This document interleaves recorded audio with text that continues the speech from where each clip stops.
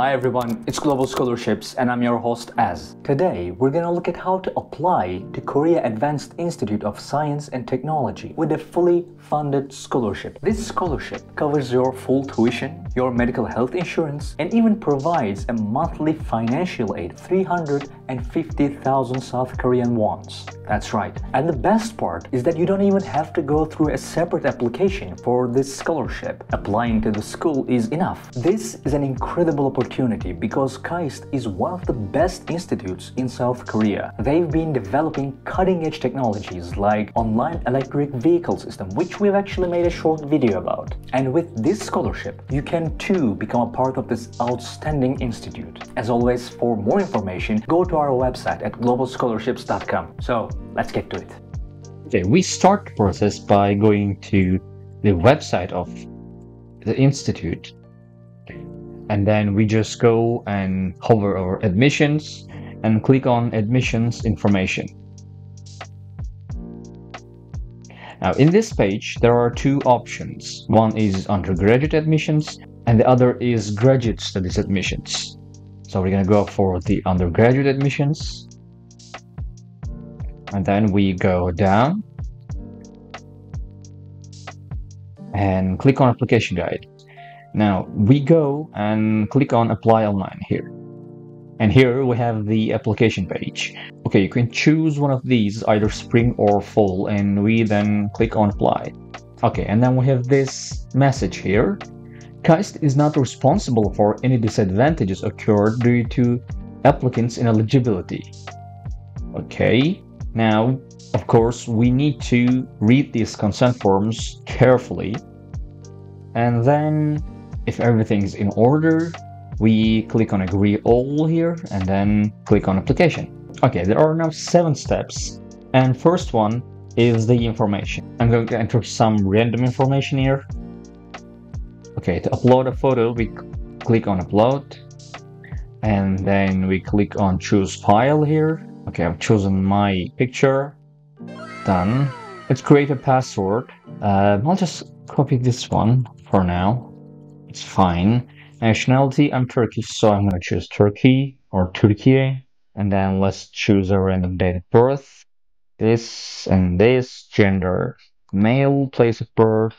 I'm from Turkey, so I'll just type in Istanbul. Passport, no. Is optional. Foreign registration now is also optional. Here I'll just put in 11111 random street. Email address. Another. Okay. John Doe .gmail. Okay. Sorry, we choose the mail. And then telephone. Guardian information. It's let's say Johnny Doe, and postal address is the same, and the phone number is the same. Oh, sorry, this is actually a relationship. Let's say my brother. Okay, and field of interest. None of these actually contain my field, so I'll just choose business and technology management, and save and continue. Yes, I want to save this page. Duplicate email. What's that? John Doe 111. Then. Yes. Good. Okay, high school name. You can just choose your high school. You can search your high school from here. Or you can just input directly, like. And then you can just go ahead and fill this form. One important thing is that you cannot change recommenders information after paying application fee. Please check once again if all information is correct. And then we have the academics section here. List the names and other necessary information of the schools you've attended or are attending in chronological order. And then we have English proficiency test. If you face any technical problem when choosing year month from calendar, you can simply type the test date directly into the blank instead of choosing it from the calendar. Okay. Now, there is the EPT exemption. If applicants request for an EPT exemption for the following reasons, KAIST will confirm your EPT exemption after reviewing your documents. Applicants who are nationals of majority English-speaking countries, I guess like Britain or USA, or applicants who complete their high school where classes are taught in English. English must have been the language of instruction, including the language of the textbooks. In this case, you have to submit an official letter of your high school on Doc Submission EPT page. And then we have extracurricular activity. Please list your principal extracurricular, volunteer, or community activities. You can just put in the information and then work experience, which is quite self-explanatory. And then we click on next. Now, step 3, which is the standard official test score.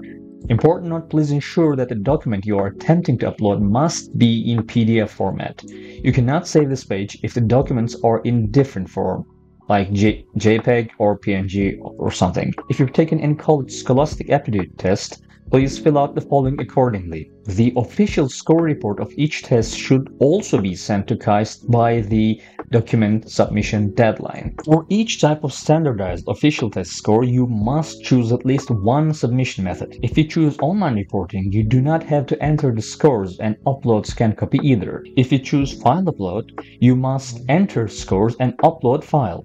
If you do not have any score except for national exam, you must place a check in not available box for all the rest of the official test scores. Otherwise, this page cannot be saved successfully. Okay, there are the scores: SAT, AP, ACT, IB Diploma, GCE, A-Level, International Olympiad or National Exam. Check here if none of the above scores are available. And then I will click on Next. And then we are on step 4. Now, an important note here is that the PDF files cannot be saved as a package. Please click Save and Continue for single item. And here we have honors and awards. If you have any, I'd say they would come in handy. And then you click on Save and Continue. I click on Next. And now on step 5, we have essays. Now, if you want to learn how to write a killer essay or a personal statement, you should see our guide on writing essays or personal statements, for which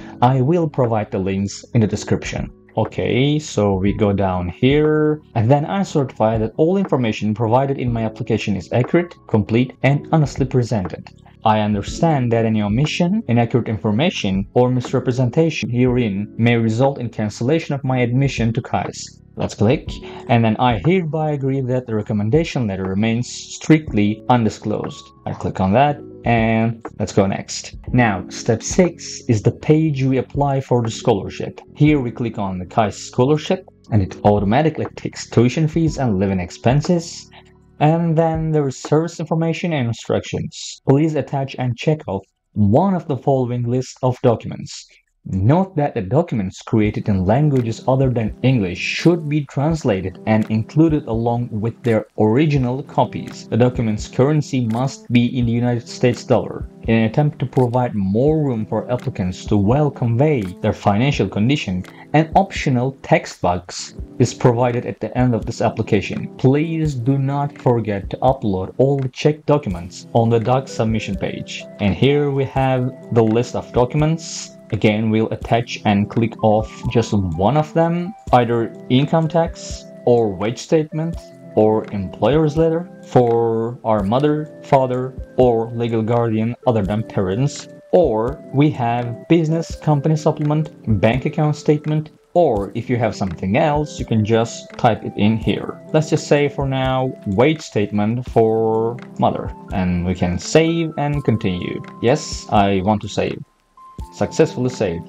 Great. Finish writing the application form before making payment, which means it wants me to fill out the entire form before making the payment. Of course, I'm not going to do that now, but at this point, you will have filled out the entire application form, so you should be good to go. As you can see, this is my page, applicant information. Now the application fee. After paying the application fee for each admission track, you cannot change your application track from one to another, for example, early, regular, or late, nor getting any refund is not available. Hang on, it should be nor getting any refunds. Anyway, So please double check the application that you wish to apply carefully upon making the application fee payment. At this point, you should be able to click Pay Now and then go to Payment. Now, this page doesn't tell us how much is the application fee, but we can just go and look for that. So it should be around $80 or 80,000 South Korean wons.